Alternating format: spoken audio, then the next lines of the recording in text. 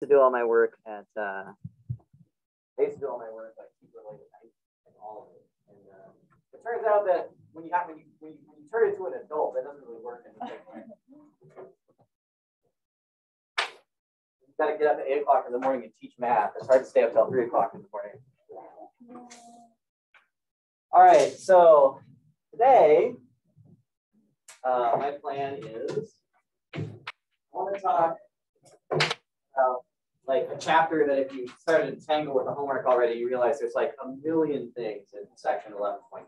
It's like stuffed to the gills with stuff, right? There's just so much going on in 11.10. So we're not doing all of it. I'm gonna pick and choose my way through it because we don't have time to do every single thing. So I try to keep the homework focused in that regard. So we're going to talk about chapter 11.10. I'm going to ask you guys that, like those of you that have questions on the homework on 11.10, let me get through the material first today, and then tomorrow I'll be happy to answer any questions on 11.10. Okay. I did promise like different office hours this week leading up to the exam. So for me, the best time to do that right now is we're going to do sort of an official office hour shift here. So I'm going to try to run, I'm going to run one tomorrow, and I'm going to run it, say, from, was it Tuesday tomorrow? So let's try for now. I have a couple of choices. I can run it at 12 p.m. to 1 p.m. just prior to this class, and then we walk down here. I can also, I'll also pile one on the end. I think I can do that. Can I? On Wednesday, I'll have to go on Wednesday in the afternoon. So this will be tomorrow's. And I'm actually going to try to run this in person. So if you cannot make this, because you can only come on online, I'll have my computer open, but my office will be open as well. If a lot of people show up, we'll just go downstairs to the benches downstairs and the whiteboards by the faculty offices. So my office is 25-310. My intention going forward is that we're going to do actual physical office hours. I just have to find times to do it, and I can get a lot of people in there. Actually, going forward, I'm going to try to shift this to 11. My general impression is that 11 is the time that a lot of people have free. It's just that tomorrow I can't make that early. So if I do, I'll just open up Zoom. And I'll let you know when I get to campus. At the very least, will be this. If I can go before, I'll put it up before. Wednesdays. Wednesdays, I'm going to run. So Wednesday, I don't teach on Wednesday. So Wednesday afternoon, I'm going to be busy in the morning, but Wednesday afternoon, I can basically be in, and I can run another 2-hour break on Wednesday. It's just a question of figuring out when on Wednesday we can actually do that. Right. So like for now, I mean, so like I usually do on Wednesdays. So a good range for Wednesday might be something like Wednesday. We could try to do something like 2 p.m. to 4 p.m. Normally it won't be 2 hours. I'll be in my office, but I can try to do that's a suggestion for Wednesday. And then we'll talk about like the later in the week stuff because almost nobody is coming to their earlier stuff, which means I need to figure out a way to like not take office hours away from the people that already have them, but to extend them so that more people come as the class starts to get more complicated. Okay. What else? Yeah, so definitely, so tomorrow for sure, I'll run an office hour from, I say for sure, and let me check my calendar and make sure I'm not lying to you. Tuesday. Nope, should be possible. Okay. And then Wednesday for sure I can do this. So, yeah, and then we'll talk about reconfiguring the general schedule later. I'll also have one on Thursday. My usual office hours will still be held on Thursday, and I can probably do one Friday before the exam as well. All right, so if you're having trouble, please come talk to me or drop by office hours or hit me up in Slack. There's a million ways to get in touch with me. I tend to respond right away because I've spent all night on the computer, basically catching up with the work I can't do during the day. Any questions about anything administrative I can answer before we go on? Any encouragement I can give you guys as your soul is being crushed by the weight of your classes? Keep going. Once we're through Taylor series, we can do integrals and derivatives again in a slightly more complicated context, but it will look a lot more like calculus 2. All right. So a rousing cheer for that. Okay, so what I want to talk about today is sort of ideas that we can use around Taylor series. Because like I said, Taylor series are this sort of fundamental idea in working with functions, that you can replace functions with these power series, right? So remember last time we talked about Taylor series, and we decided that if a function has a Taylor series, it's of this form: f of x is equal to the sum n equals 0 to infinity of the nth derivative of f evaluated at a over n factorial times x minus a to n. And the big deal of this is that this series replicates the behavior of f at every level of derivative, right? So this series basically recovers f by making sure it matches at a point all the derivatives of f. Right? And now f of a, f prime of a times x minus a, second derivative of f, and so on. Okay. So I should point out that like there's a special case of this called the Maclaurin series. I think last time I told you that Maclaurin wrote a textbook that popularized this particular series. So if you take that and you put in a equals 0, so what Maclaurin did was he just put 0 into that and got his own name thing. So Maclaurin series just means that you're looking at this: f of 0, f prime of 0, x, second derivative of 0, factorial x squared, and so on. It just means the series is centered at 0.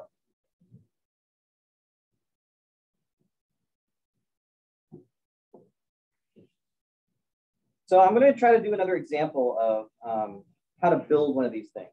Just one more example of how to build one of these things. And I'm going to do it in a way that is slightly different than the way we did it last time. Because I'm going to shift. I think last time I wrote down the series for sine, but this time I'm going to do it centered at not 0. So the Maclaurin series for sine we showed last time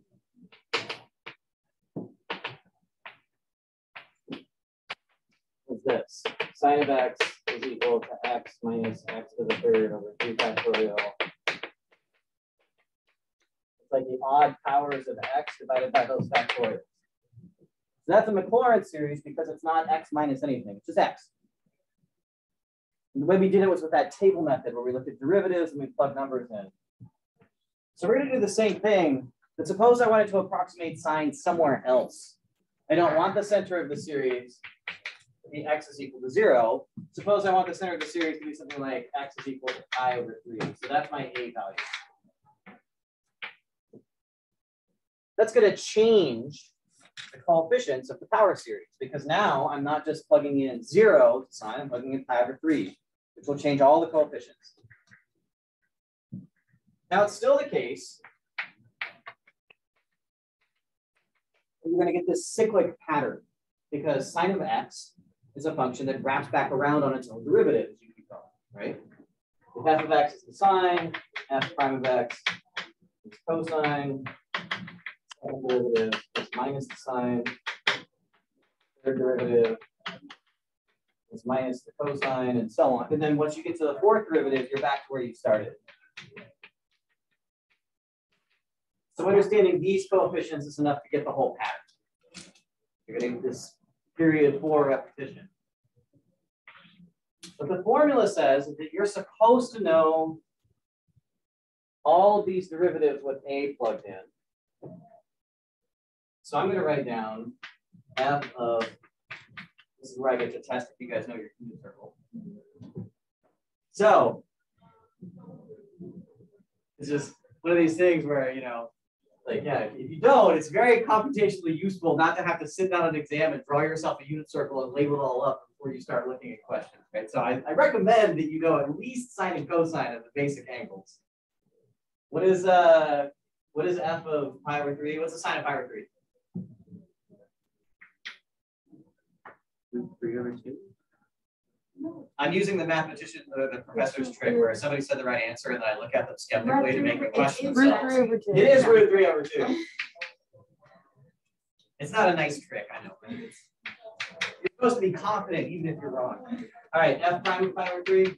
So the cosine of pi over 3 is, I mean, if you know this one, you know that. 1/2.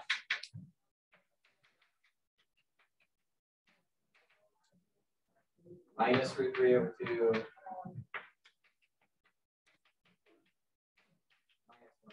then you wrap back around again to get the next one. Yep. All right, can we go back to why x equals pi over 3 for a value? Because I'm choosing it from the beginning. That's actually given to you as part of the problem. So the way the question will be written would be this. Find the Taylor series for x is equal to the sine of x at x is equal to pi over 3. So that would be written into the problem. I have to give you the a value for you to do any of this.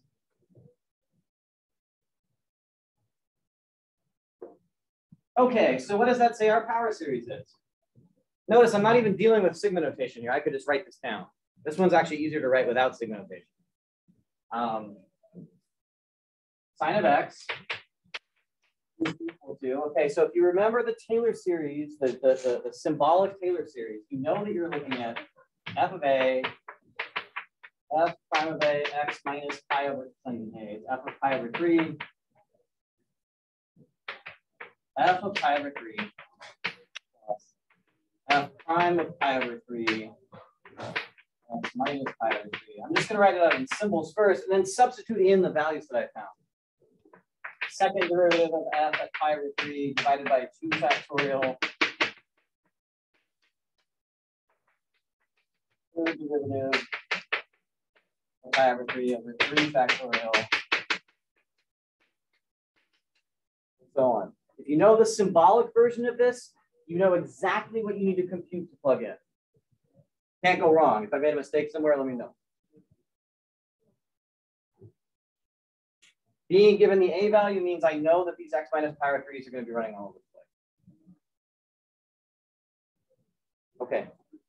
Okay. So what does that mean? Well, if you substitute in, that means that x is equal to, I know f over f of pi over 3 was root 3 over 2 plus f prime 1/2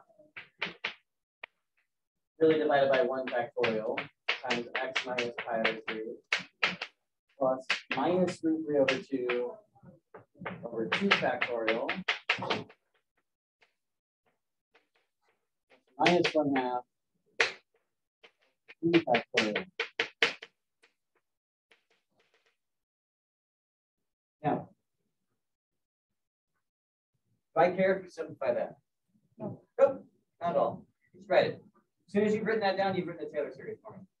You don't need to do anything else with it. It's just done. If you want to, I guess you can mash these things around and divide them by the factorials and simplify them, but I don't care about doing arithmetic on this thing. Point is, as soon as you've written this down, you've written something down that you could approximate the sign with. But now what you're doing is you found a series for the for sine that is centered here. So what you're doing is you're building a function that extends from that point in both directions to approximate the sign instead of one that approximates from here. That's it's a useful thing to be able to do, to slide around your point of approximation to where you actually need to work. Okay, that's why we do this. So basically every derivation of a power series from derivatives is going to follow these lines. So that generally what you would think of here is, this is Taylor series from the definition, right?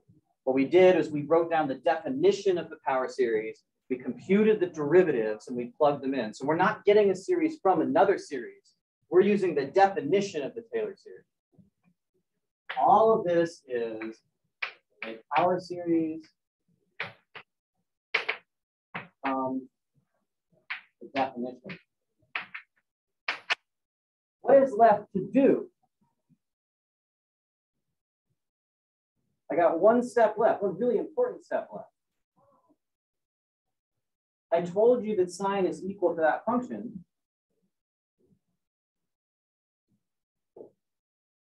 So what's left? Is that enough when I write a power series down?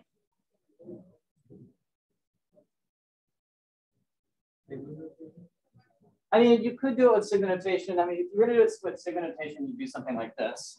So if you're interested in sigma notation, this would be equal to something like, the easiest way to write in sigma notation is actually to split it up into two series, one with 3's and one with 1/2.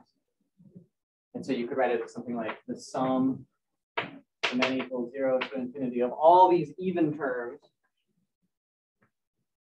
right? So the 0 term and the x squared term and the x to the 4th term all have these √3/2's inside. I think you end up with √3/2 times -1 to the n times x to the 2n over 2n factorial plus sum from n equals 0 to infinity of 1/2 times -1 to the n times x to the 2n plus 1 over. You just cut it up, right? The √3/2 terms into one, the terms that only have the 1/2s inside. So like the first power term and the third power term and the fifth power term.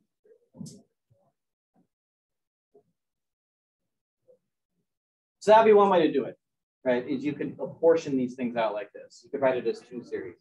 Now I'm only allowed to do that if those series converge. So the big question that's left is, where does this converge?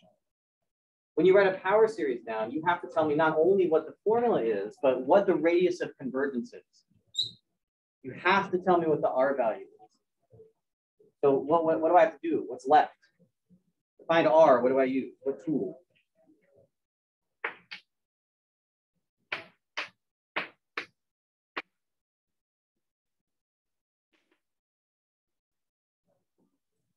I do something. How do I find radius of convergence? Ratio test, right? Every time we've done this, we've used the ratio test. So I'm just going to tell you that if you apply the ratio test here, you end up with R is equal to infinity. This converges for every value of that. Now, for those of you that are already familiar, read ahead or worked ahead in the chapter, you should look at this, that this is at x is equal to pi/3, that's the A value of the series. This should actually remind you of a cosine plus a sine. If you know the Taylor series for sines and cosines, this is the Taylor series for a cosine. And that's the Taylor series for a sine. What's going on there? So one of the more important things that they never teach you anywhere is that this is an aside for like this really important fact. I'm just going to mention it now. It may be proved in one of your future classes, but this, you can think of this as being a phase shift. You're phase shifting sine over by pi/3 units, and any phase shifted sine or cosine is a sum of a sine and a cosine function. So if you ever write, so one of the most startling facts in science is that the sine of x plus some phase shift is equal to a linear combination sine and cosine. We write a phase shifted sine as a combination with regular sine and cosine. This is not going to be used in here. It's just interesting that it falls out of this power series structure. Are you doing the ratio test on like the sigma? If I gave you this question, which I wouldn't, the way that you would build the, because there's two series to check, right? But the way that you would actually do this with the ratio test would be, you would compute separately. Having written it like this, you would separately compute the limit as n goes to infinity of √3/2 x to the 2n plus 2 divided by 2n plus 2 factorial times 2n factorial over √3/2 x to the 2n. And when you compute that limit, the factorial dominates the x, and you just get, I mean, there's an extra 2n plus 1 and 2n plus 2 in here. This limit is just 0, which is always less than 1. That's for that series. Yeah. So this series has infinite radius of convergence. that series has infinite radius of convergence. And when you combine series, you have to use the most restrictive radii for both of them together. Since this has r is equal to infinity, and this has r is equal to infinity. When you're mixing series, you have to make sure they're both sensical. But you would need to write. You would, and this is why I wouldn't give you a question like this on an exam, right? Because I mean, testing you once on the ratio test is enough. I don't need to test you the same thing twice. And you should be able to know. You absolutely have to be able to do that. Yeah. Not just ratio them, but writing it into the notation. I mean, writing a series into sigma notation is a really useful skill. It's not necessary, but it's really, really useful because it makes your work faster and more accurate. I mean, I don't know about you guys, but having long, blown out polynomials to work with makes me much more likely to make mistakes than if I have one term in a sigma notation I just have to manipulate once.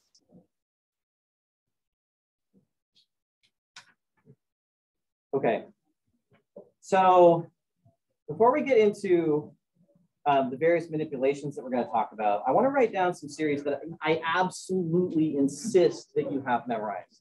Insist. So there's about 8 series that are in very, very, very common usage. In 4 of them, it is absolutely imperative that you have them memorized, as well as their radius of convergence. So which ones should you know? Which ones to memorize? Unsurprisingly, it's going to be the power series of the most common calculus functions. Those of you that already know these, you can test yourself. So 1 over 1 minus x is one we've already seen a bunch. The geometric series. 1 over 1 minus x is equal to the easiest possible power series, x to the n. 1 plus x squared, and so on. Here, the radius of convergence is 1.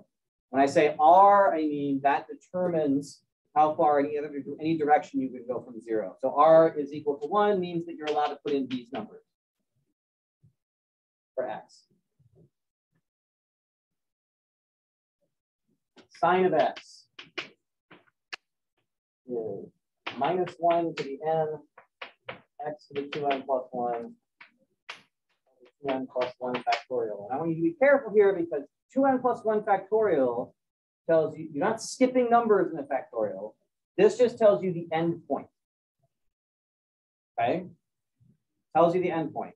So be careful with that. It's all in parentheses in this one. This holds for every value of x.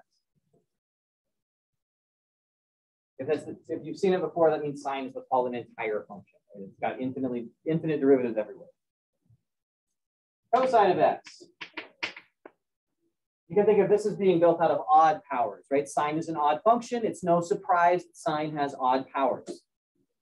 Odd functions, odd polynomial is approximated by odd polynomials. Cosine is an even function, so we expect it to have even powers in the polynomial.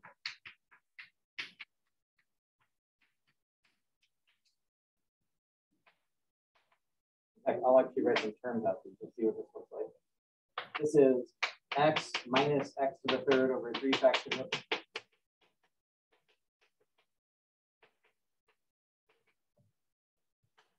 So the idea is it's all odd powers of x divided by the corresponding factorial. Cosine is all even powers of x divided by even factorial. Again, this converges for every value of x. The last one you absolutely must have memorized. You don't even have to memorize the sigma notation here, but you have to at least have this. You should be able to just produce these on command. And the last one is e to the x.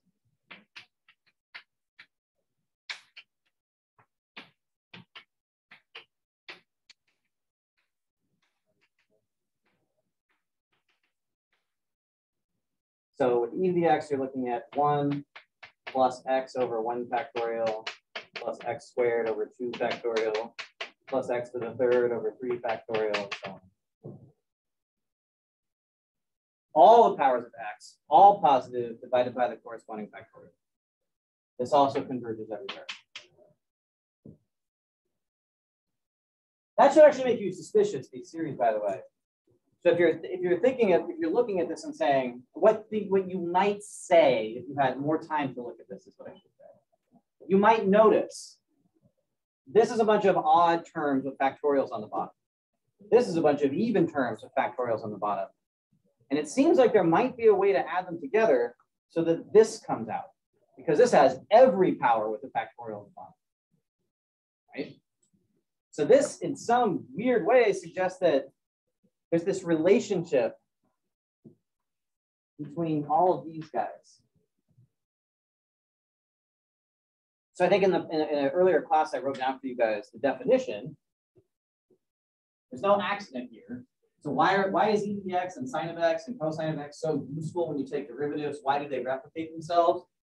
Well, what their power series is showing you is one of the big insights of complex analysis, which is that e to the x is equal to cosine of x I times the sine of x. You may or may not have seen this formula before somewhere, but again, beyond the scope of the class, but one of the central reasons why these things all kind of have the same sort of behavior. Power series are nice, they all converge everywhere. Why do these derivatives cycle? They cycle because exponentials are built out of sines and cosines, and cosine and sine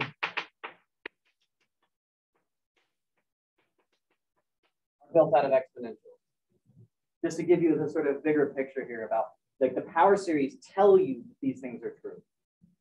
And that these things being true is the whole reason why sines and cosines have repeating derivatives. The sines and cosines are really secretly just, and you can see it here. Take a derivative of this series. What's going to happen?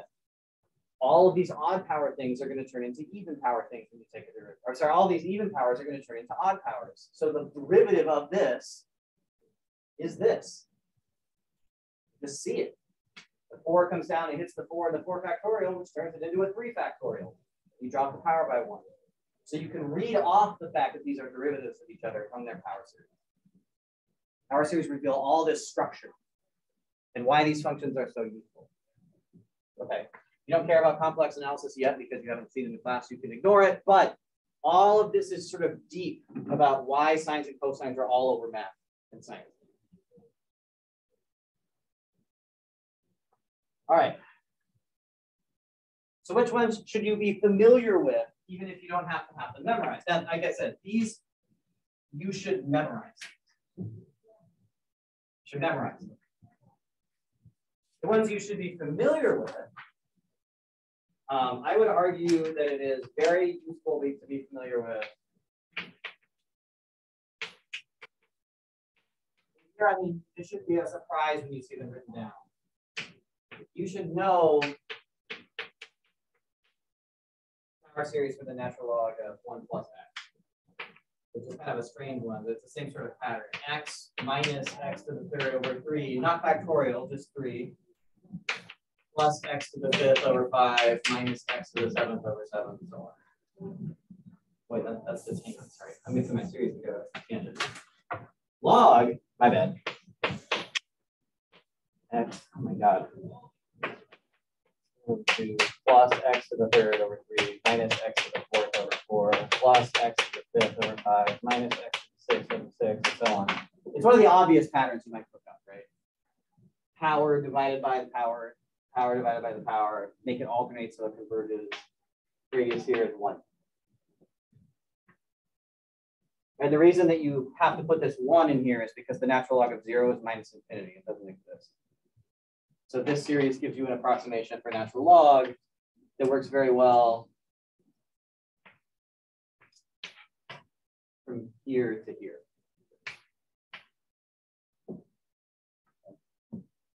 That's a standard series. You should know that one. And then the book wants you to know the binomial series. So I guess I should at least tell you what that means. But I really like to, you know what, what I want you to do is I want you to read about the binomial series. So I'm going to write down the formula for it, which is this. 1 plus x to the k is the sum from n equals 0 to infinity of k choose n x to the n. And all that means is you start at k and you subtract 1 a bunch of times, right? 1 plus kx plus k times k minus 1 over 2 factorial x squared plus k times k minus 1 times k minus 2 over 3 factorial x to the third. The pattern is easier to see. The pattern is easier to see than the formula shows. So there's a section in the book on this. This one, if you can get some familiarity with working with it, gives you a really quick way of computing some basic power series without having to do a bunch of derivatives. So how am I going to know that you guys are familiar with this? What I'm planning to do tomorrow is I'm actually going to bring in a structured worksheet of these problems where one of the examples we'll work through is going to be this. Okay, so we're not going to be, it's not going to be like 30 problems tomorrow. It's going to be a worksheet that's got 3 or 4 questions on it with like steps laid out and then explorations around those steps. So we're going to look at this tomorrow. I'm not just abandoning it to you. All right, so this stuff is dense. Are there questions about anything here? We got the theory out of the way. I want to do some more examples. Slowly walk through some examples of how this stuff works, of how we use them. And it's going to presume that we have these in hand already, that we know these. So the first thing I'm going to do is show you how you could use power series to avoid using L'Hopital's rule. Just, you know, L'Hopital's rule kind of pain in the butt sometimes. So here's an old trick. So these are Taylor series or power series examples, power series applications or examples. What are these used for? Here's one. I really like this idea. What is the limit? N goes to infinity. Sorry, x goes to infinity. X goes to 0. e to the x minus 1 minus x over x squared.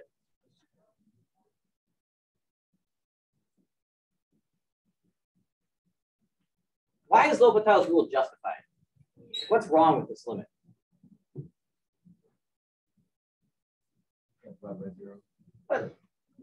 Well, we could, if the top went to a constant, we could divide by 0 and say that was infinity, right? But this is 0 over 0. This is an indeterminate form. Dividing by 0, if this was like 1 and this was 0, then it would go up to infinity. But the top of this also goes to 0, right? Because you get 1 minus 0 on top and 0 on bottom. So this is a 0 over 0 form. What you guys would have learned in an earlier class was that when you get a 0 over 0 form, you got to use L'Hopital's rule to figure it out. So you hit this thing with L'Hopital's rule a couple of times, and that's annoying. L'Hopital's rule means you got to take derivatives. So instead, we're going to cheese this. We're going to replace e to the x with the power series for e to the x. Some of you may have seen this before. So I'm actually going to do this not by L'Hopital's rule, but by thinking of the power series for e to the x as a giant polynomial. This is one of these things that the first time I saw it, I didn't believe it because it just looked like cheating. So e to the x is 1 plus x squared over 2 plus x to the third over 3 plus a bunch of other stuff. Take that power series and subtract 1 and then subtract x and divide by x squared. Oh, but look, since it's a giant polynomial, 1 minus 1 is 0. X minus x is 0. These just cancel. The 1 here and the 1 here cancel each other. And the x here and the x here cancel each other because e to the x is its power series. What's left? X squared over 2 plus x to the third over 3 divided by x squared. But everything left has an x squared inside, so I could just divide. X squared divided by x squared is 1. X squared divided by x to the third by x squared is x. So this is just the limit as x goes to 0 of distribute. Break the fraction up is what I'm saying. 1/2 plus x over 3 plus x to the fourth. That's factorial.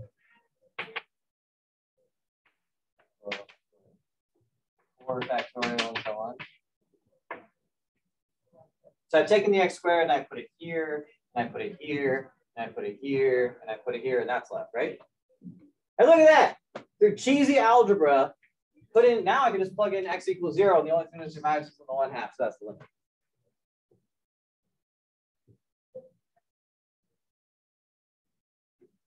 So what do we do here? What we're basically saying is e to the x minus 1 minus x over x squared as a power series looks like 1/2 plus 1 over 3 factorial x plus 1 over 4 factorial x to the second, and so on. That function and this function are the same just by power series manipulation. So the limit as x goes to 0 of this, previously we've had to think about with L'Hopital's rule.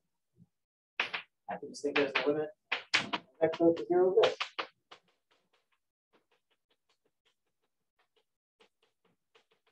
That's 0, and that's 0, and every other term is 0, so 1/2 is what survives. This kind of manipulation, where you think of a couple of terms of a function in the power series and then do a power series reduction, this is a standard technique. Why should I have to take derivatives when I can replace with power series? So this is a way of computing indeterminate limits that avoids L'Hopital's rule. Another easy example, a third proof of this fact. You guys are supposed to know, although many people don't, the engineer's identity, right? Sine x and x are the same thing. You're supposed to know that that limit is 1. Why is that limit 1? Because sine of x is equal to x minus x to the third over 3 factorial plus x to the 5th over 4 factorial and so on. So if I took that and divided it by x, you just get sine of x over x is 1 minus x squared over 3 factorial plus x to the 4th over 5 factorial. The x goes and cancels one of the x's out of all those. And what's left behind is a polynomial that when you put 0 in, only 1 comes out.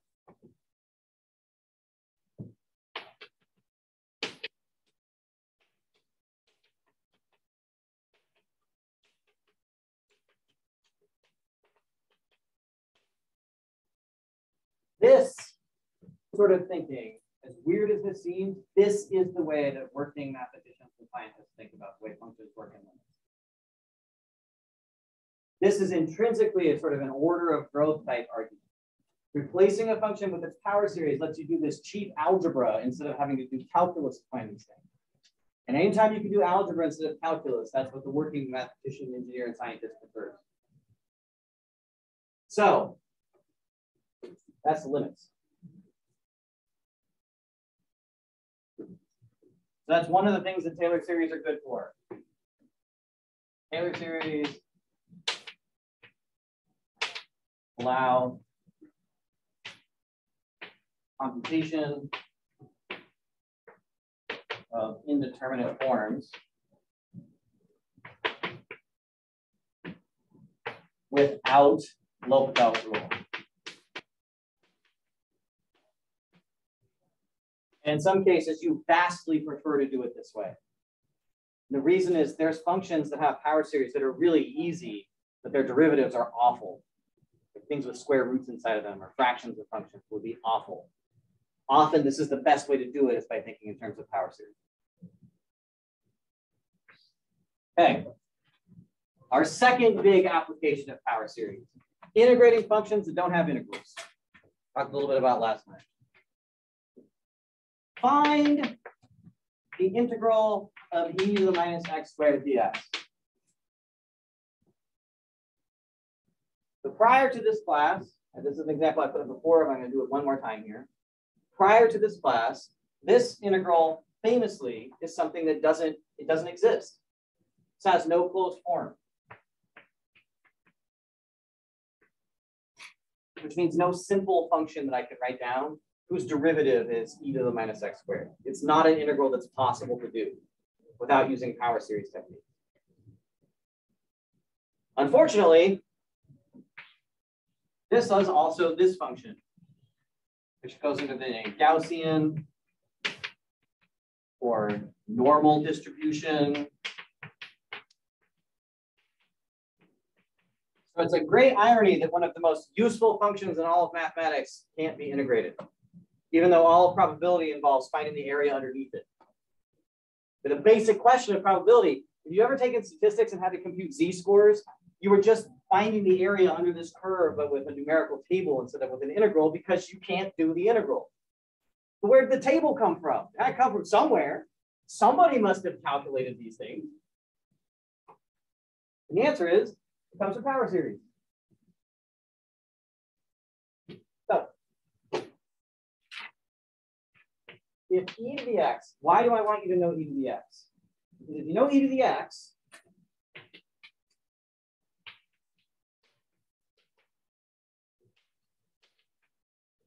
then you know you can put anything you want in up here.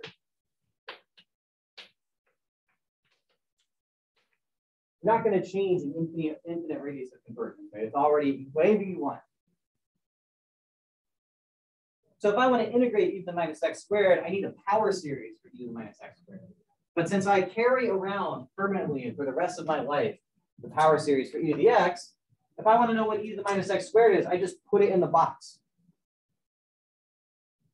E to the minus x squared must be the sum from n equals 0 to infinity of minus x squared to the n over n factorial.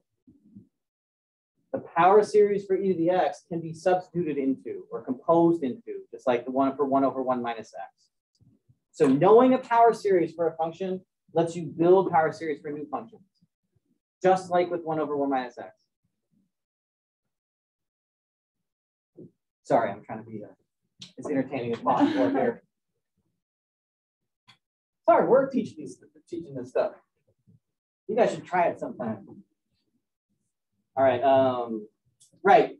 So if you write it out as a power series so you can integrate it, because that's what we're going to do, I have to put the n in here with the 2, and I want to split out the minus 1.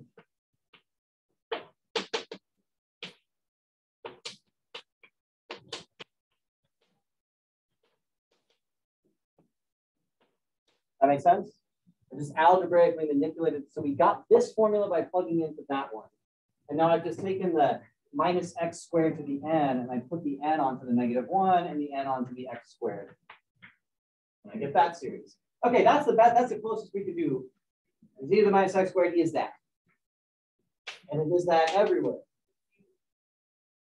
So if I want to integrate e to the minus x squared, about the best I can do is to integrate its power series.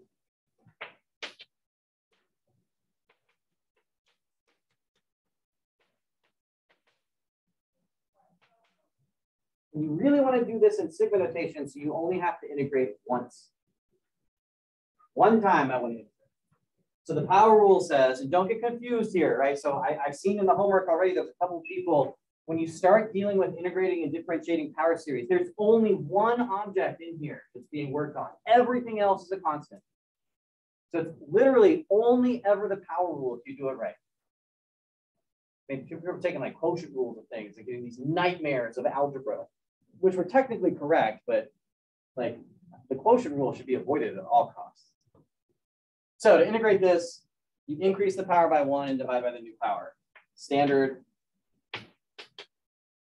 power rule stuff, -1 to the n over, okay, increase the power by 1 and divide by the new power. This dude right here, oh, sorry, that's calculus 2. I would just have lost the point, right? There, now we're better. So this guy right here is the best you can do. This is the answer to what is the integral of e to the minus x squared. And because it's annoying to have to write this down over, there's no closed form for this. So when mathematicians do, when they have to say like, oh, that power series, this is that power series. We just give it a name so we never have to write it again. It's called ERF.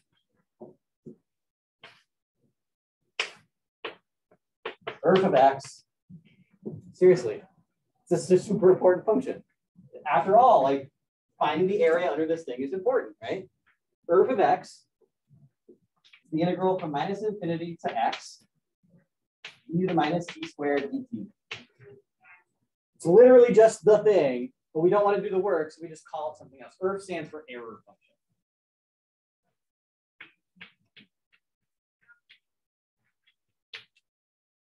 Extremely commonly used in science, in mathematics, because it's just calculating the area. It's actually what it's really doing. If you've seen it in statistics, it's giving you the cumulative distribution of the bell curve. So if you ever computed a z-score in your life, that table came from that series. And actually, it turns out most functions, most of them, almost every function that you could possibly write down of interest does not have an integral like this. So being able to work like this is really important.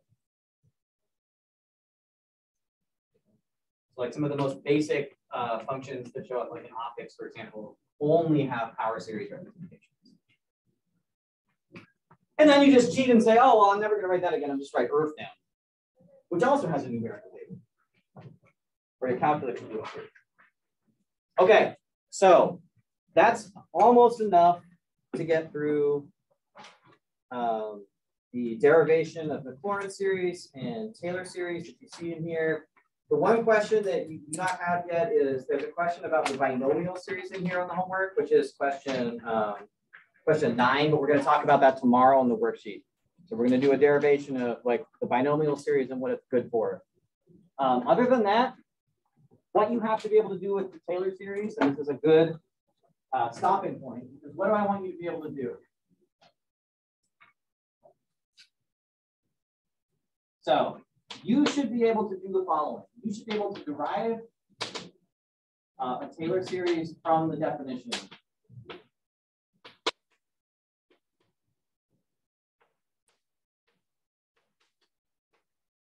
You should be able to integrate and differentiate one. You should be able to compute limits with series. The indeterminate limits in the way we did before. And then 4, the sort of bigger thing we already know from power series is to get new Taylor series from old ones by plugging in. New series from old. These questions are the sort of things that I'm interested in asking you guys. Coupled with the condition that those 4 series I told you to memorize, that you have those in your head. E to the x, sine x, cosine x, and 1 over 1 minus x. Right? All right. No, this is a lot. I know. We're going to slow down a little bit tomorrow. A structured worksheet where we're going to talk about power series and working with power series in this context. You guys have been really good about your homework. If there are questions that you would like to see on that sheet, just contact me if there's something you're having trouble with, and I will add it to the sheet. Okay? All right, keep it up. Keep it up. I know. This is a tough one. Keep it up.